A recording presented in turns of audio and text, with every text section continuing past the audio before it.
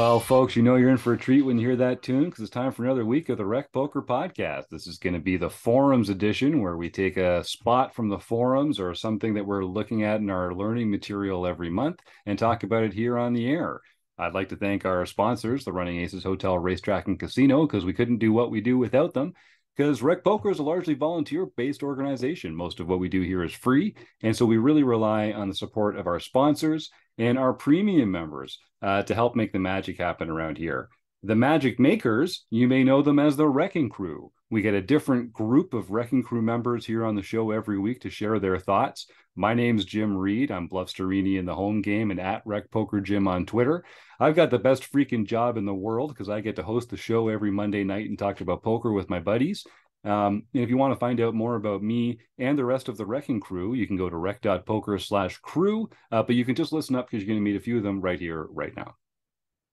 Well, I'm Chris Jones. You can find me 5B5 on Twitter or 5x5 in the PokerStars home game. Oh, sorry. I'm John Somsky, and I'm Poker Geek MN everywhere. I thought we go by last name. That's my fault. I'm Kim Kilroy. I go by PetBet33 in the home game, PetBet_33 on Twitter. And I'm Rob Washam, and I'm Rabman50 just about everywhere. And I'm glad Kim misunderstood it was first name instead of last name because I was starting to wonder her ability to follow the alphabet.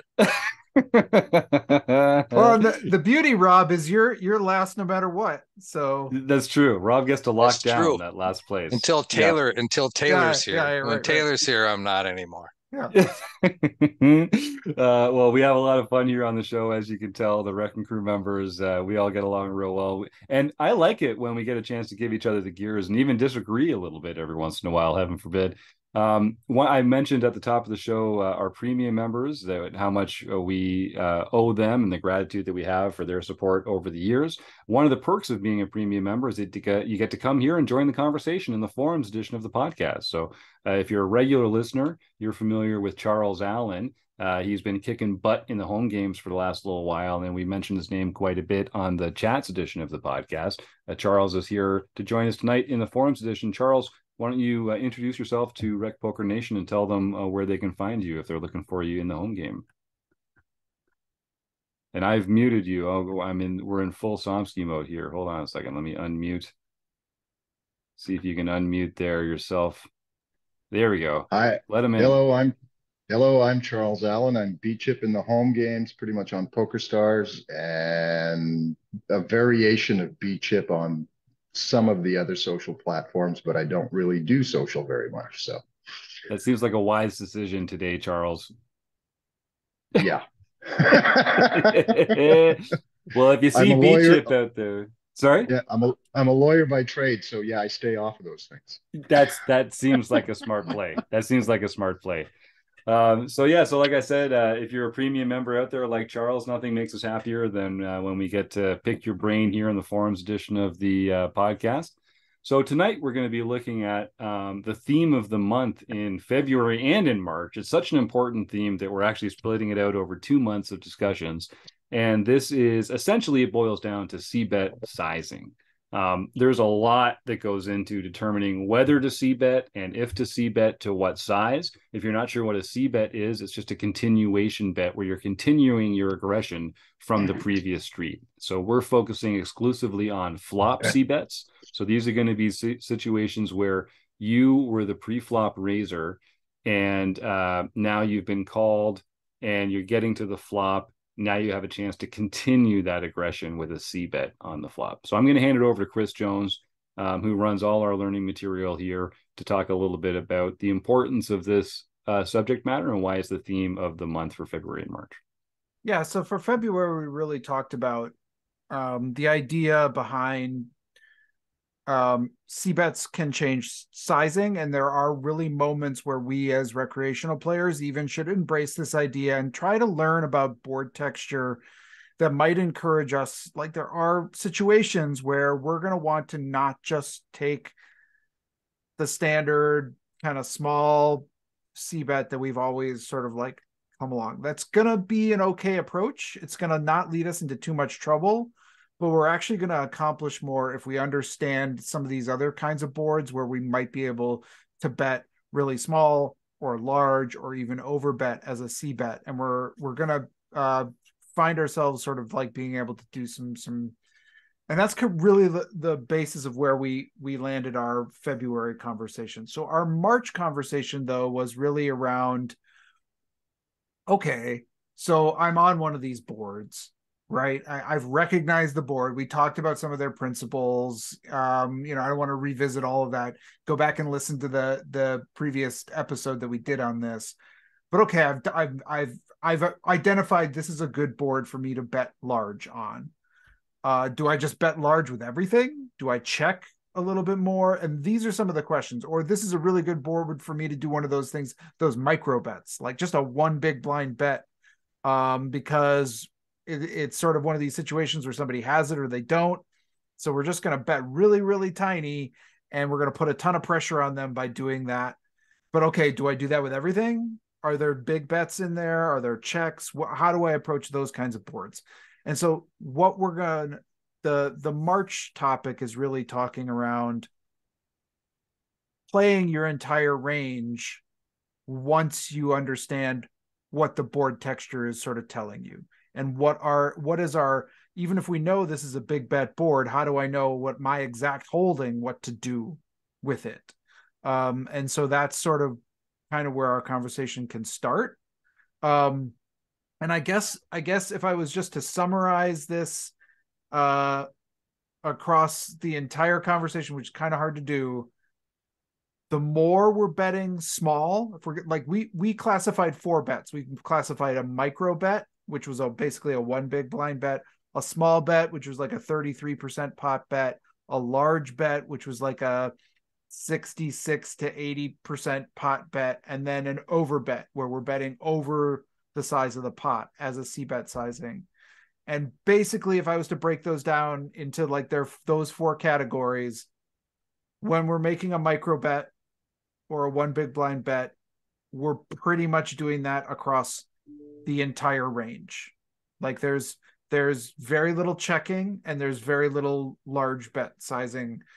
The larger we get in sizing, the more things start, and this has some nuance, but just in summary, the larger we get in sizing, the more things start to fluctuate. The more we find, the larger we get, the more checking we have. The larger we get, the more we're going to actually split that between a large bet and a small bet and a check.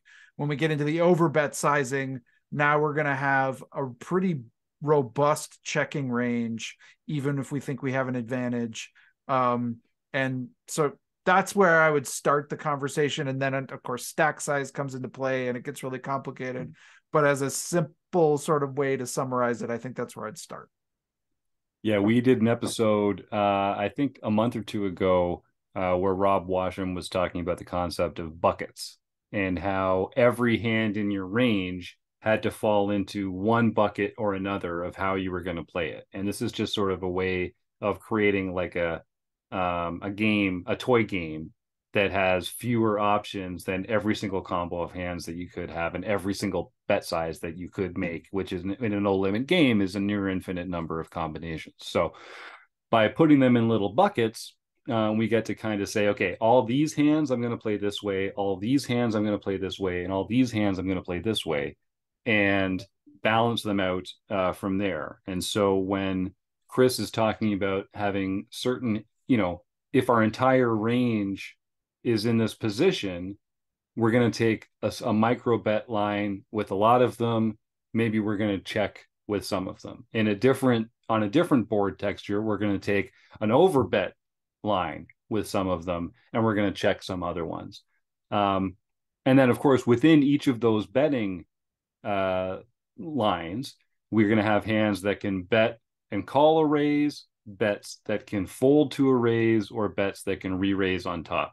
So this is just a different way of thinking about the decision tree.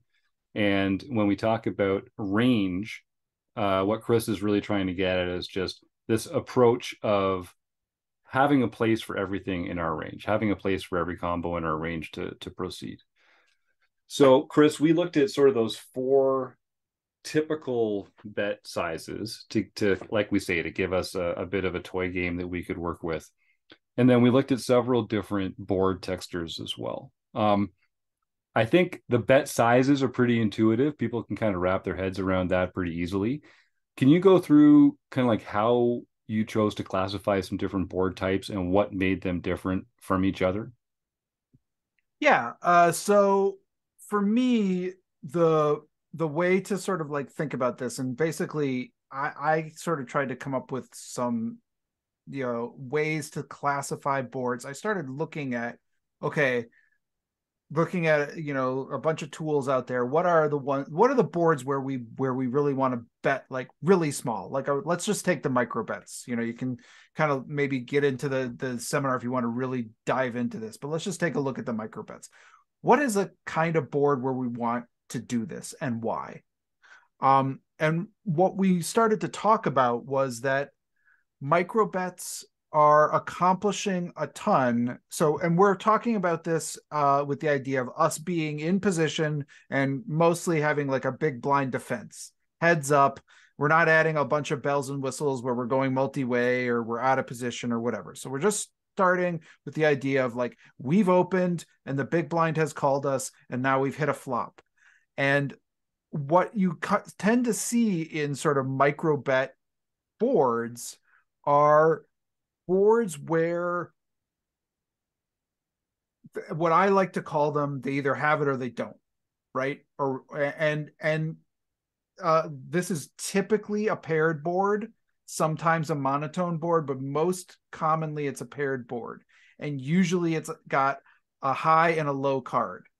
So there's like the pair is, it's like queen queen deuce or ace 3-3 or ace ace 3, things where it's difficult to have much besides either kind of a pair that feels uncomfortable, trips or better that feels really good about itself, or a bunch of stuff. Now there can be like flush draws in here, but there's very few straight draws. There's very few kind of marginal spots. And we, as the preflop aggressor, have a lot of advantage with those high cards. And the lower the card is, yes, the big blind can have threes and deuces in their range, but when those cards pair, they are the least likely of their cards to be in their range. Yes, they have more of them than us, but when it's like ace 3-3 or ace deuce deuce, that's a board that they either have a deuce or they don't. And if they don't, they're going to be very uncomfortable. And the point of why this micro bet, then that discomfort, that I'm going to be very uncomfortable unless I have it, that's why the micro bet is so powerful, right? Because now we can bet really small.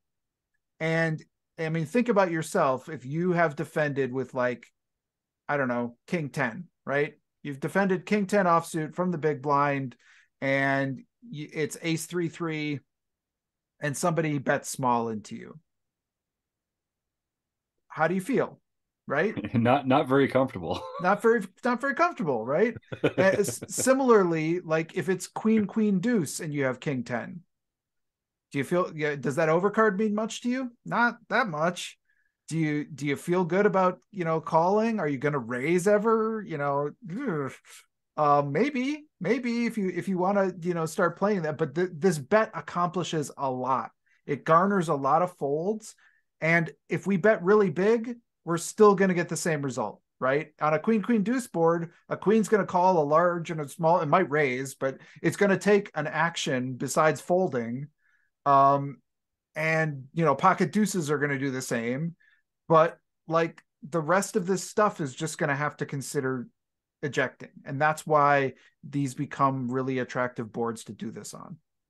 That really jumped out to me, is just because there are certain boards where you might use a small or a large sizing because you're trying to influence different parts of your opponent's range. You're trying to get folds from parts of their range that have like a certain amount of equity in the hand, and you need to charge them a lot more for them to fold out that equity. On the kind of boards that Chris is talking about here, it's hard for a lot of their range to have any equity at all, or at least, comfy equity, comfortable equity that we can continue with. And so typically they're going to be inelastic to the sizing that you use, which, so Chris just said it, whether it's a micro bet or a small bet or a large bet, the hands that they take the folding and raising and calling actions with aren't really going to change much. So in tournament poker in particular, you want to be efficient with your bet sizing. And if you can get folds with a micro bet or with a small bet, you're typically going to be incentivized to choose the cheaper option, because when they do continue in a non-folding manner, you've risked fewer chips, and of course those chips are super important. So those chicken boards are good examples of that, Chris, because if you don't have one of the two cards that are out there, preferably the paired one, and that's even less likely, because it's high card low low or high high low, there can't really be straights. Maybe there's a flush draw, but like as you said already, the board's already paired, so that's kind of scary even for flush draws. So what about, it's up to you. What do you want to talk about some of the boards that kind of favor the small or larger sizings, or do you want to go right to the overbets and what makes them interesting? I mean, sure, we could. Yeah, well, we'll just talk about sort of overbets. Overbets are boards where there are kind of two ways that I think overbets really work well. The first is that we have as the in position player, we have a massive advantage, just an overwhelming massive advantage. The big blind may have pieces of this board. They may even have the nuts occasionally, but across their entire range, they're just going to get blown away by the strength of what we have. And and you're saying in position, but also it's because we're the aggressor pre-flop, right? That's correct. And because they just raise. Called, that's going to be like an ace king queen board, right?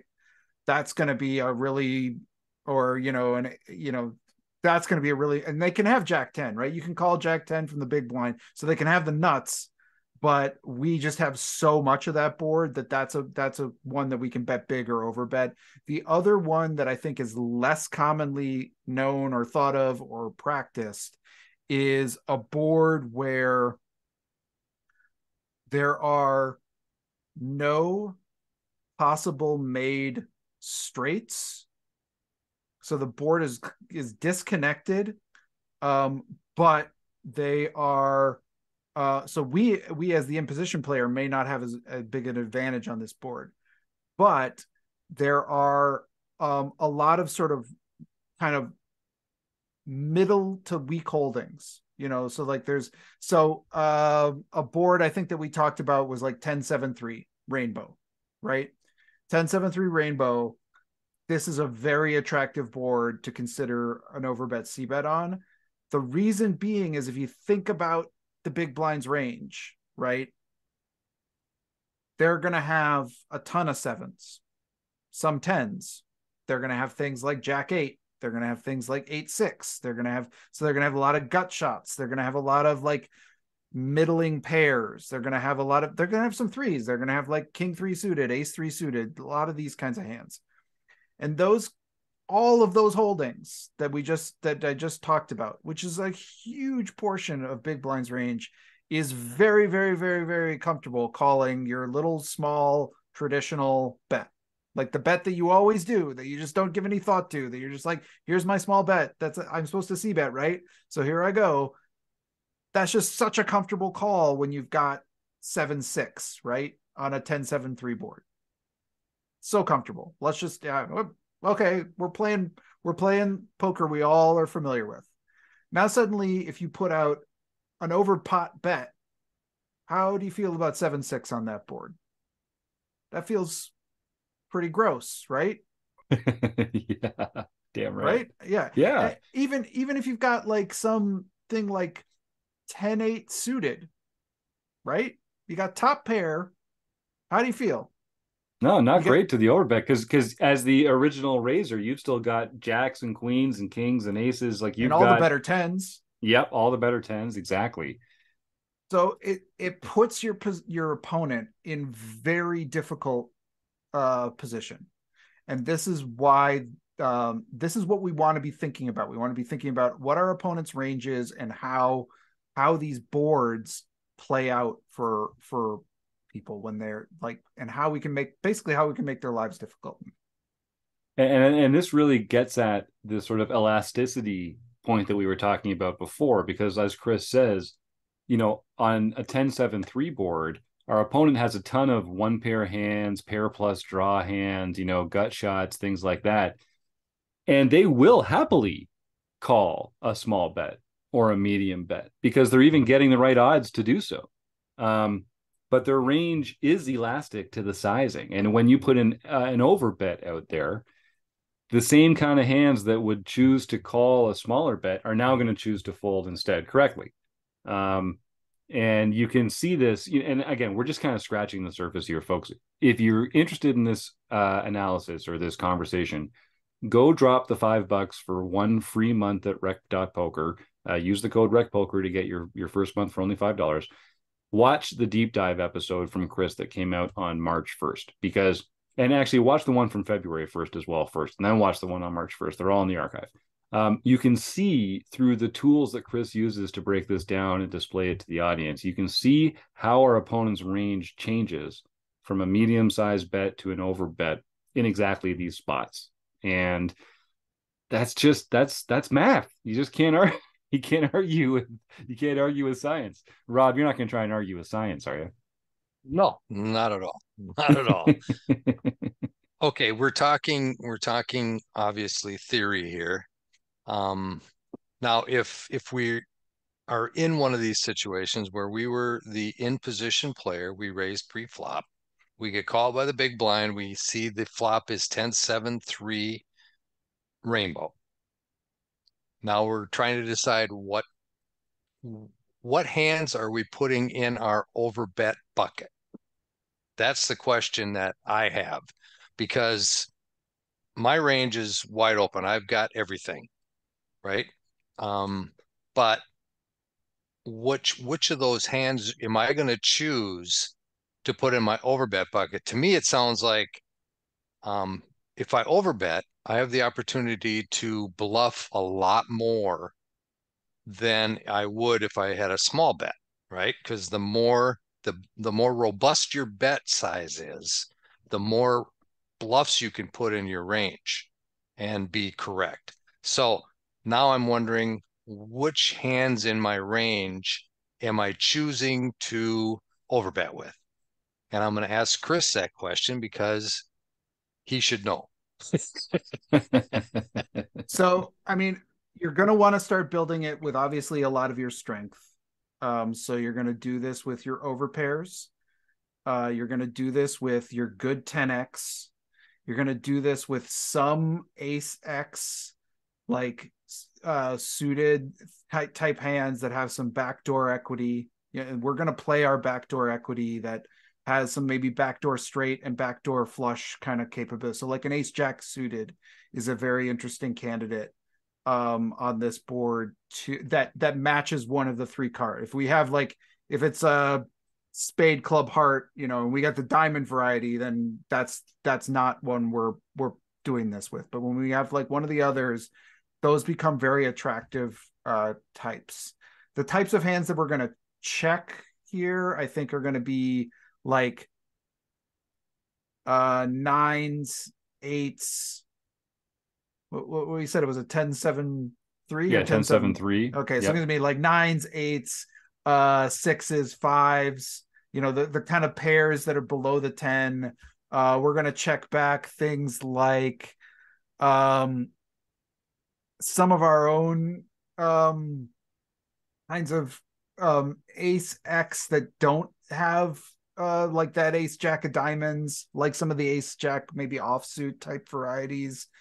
Some of those kinds of holdings, but then we're going to really go for it with things that have equity. So the ones I've just named, that strength, but I think then we start doing it with our own straight draws, gut shots, some of those as well. We've got to build those into that to sort of round out our range.